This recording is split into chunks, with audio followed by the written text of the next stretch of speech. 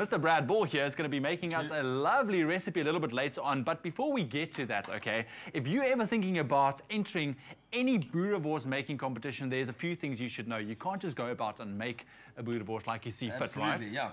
Boerewors is it's very specific about what you're putting into it and what you can call Boerewors and what you can't call Boerewors. Okay, so I had no idea when I read about this yesterday. I was like, really? There's so many different technical aspects to it. Yeah. So yeah, it has to be made from specific cuts of meat, or not cuts of meat, but specific meats, being cow, goat, sheep, or pig. Okay. Can't be made from anything else. If it is, it can't be called Boerewors. And it has to have specific amounts of meat and fat ratios. Yeah. And it can only have 10% of spices, salt, seasonings, vinegars, and sometimes cereals, which are not necessarily fillers, but more like binders. Yeah. So it's very specific. Anything else that you see on the shelf that isn't called Boerewors, if it's called Braaiwors or braai sausage, it's not Boerewors, and it doesn't sort of adhere to those standards. Okay. And I was very stoked that there's a foodstuffs act that tells you that is what it is and what it can be. And that for me is great that we kind of get into those sort of European standards. I like it. Okay, so what do we have here in front of us? What we're going to do, we're going to make a Boerewors style, a Grabo style Boerewors. Obviously, we're not going to fill a casing, but very, very simple. Get a coarse ground beef. A Grabo style. A Grabo style. So what does that entail? Grabo style means that it's got top notes of coriander and cloves. So you'll have different types of Boerewors. You'll have Cederberg, Camille, Vrystaat, all of them. So they all contain different amounts of these spices. Yeah. But Grabo style has top notes of coriander and clove. Great. Right? A little bit of nutmeg as well. Right. And then a little bit of white pepper for a bit of a bite. Okay. White. Oh. There we go. We can pop in a touch of salt.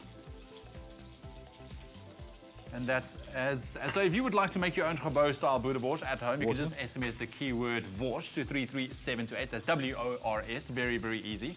We'll send you on the shopping list. And a touch of vinegar. So a little bit of water and a touch of red wine vinegar. Get in there with my hands in a second. So here we have three different styles. Three different styles, yeah, that's it. Oh, listen to that. That is the sound you want to hear early in the morning. Absolutely. That's all you want to hear with Boerewors. You want to cook them, but you never want to sort of dry out your wors. You want to make sure that you're still nice and moist and juicy.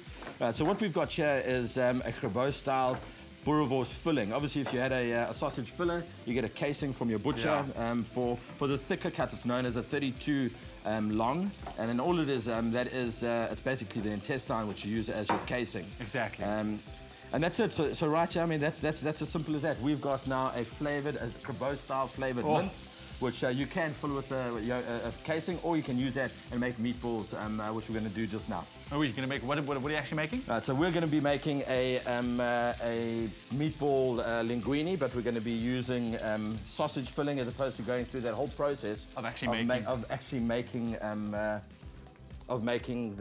meatballs. I like it, quick and easy. So we've got a couple of tastes. This is the Grabo. Okay.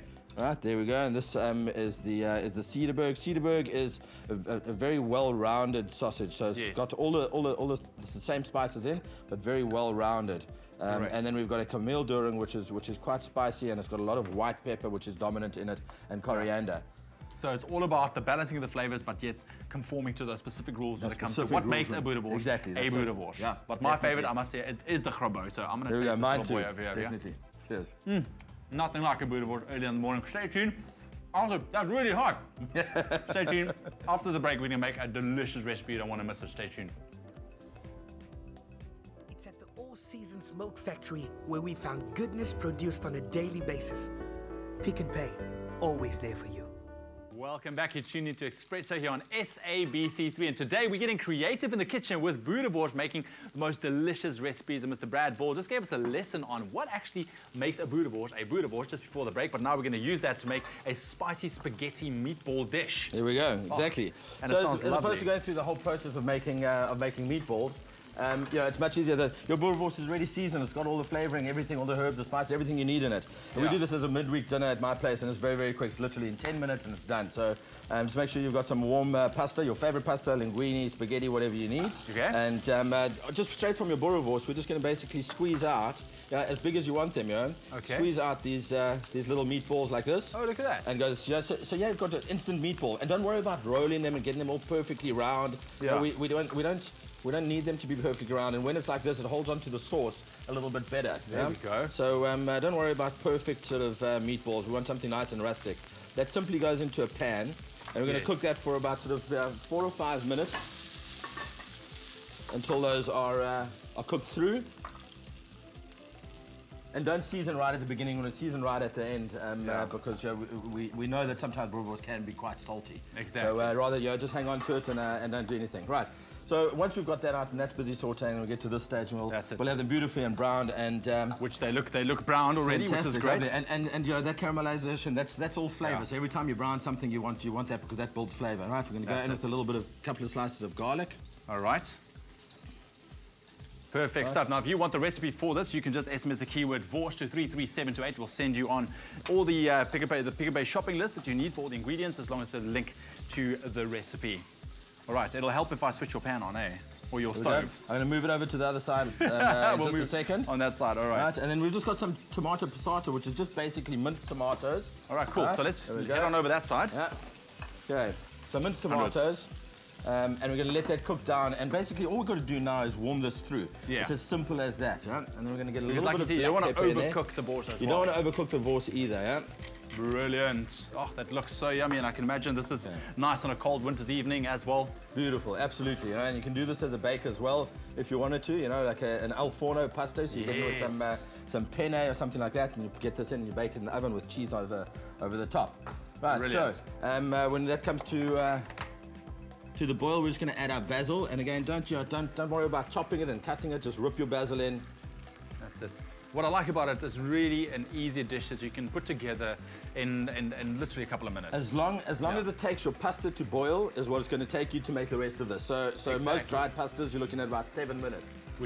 So under 10 minutes, midweek dinner, and you know, we just serve this in a big sort of family-style platter. You know, put it on the middle of the table. Everybody helps themselves. Oh, lovely, and it was just great if you had a long day. You know, you don't have much time with the kids at home. You can just you can just whip this together. Remember that keyword once again, Wors to 33728.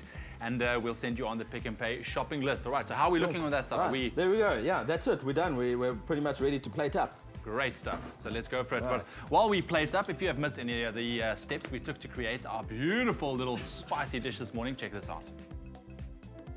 Combine minced beef, coriander, cloves, nutmeg, pepper, vinegar, water and salt. Leave to stand overnight, then roll into balls. Saute meatballs in oil until golden, then add garlic. Add chili and passata, then heat through. Stir in basil and season, then serve on spaghetti. And there we are, just finishing it up. Really an easy dish to create. And look at that. It just shows you a simple dish. Doesn't necessarily need to look horrible. You know, look at you, starting it up nicely. Absolutely, some beautiful fresh parmesan. And that, the smells, especially the basil as it just went in there. Beautiful. You want to add that right at the end so it really stays beautiful and fragrant and lovely and flavorful. That's it, 7 minutes, dinner straight from Boerewors. And I love it. Very creative idea, Brad. Thank you so much for coming through. Once again, that keyword Wors to 33728 will send you on the shopping list. You can make this tonight. Why not? Because it is quite chilly. By supporting businessmen like Sibusiso Chabalala and his Berry Hill Trading Company, that's where we found goodness. Pick n Pay.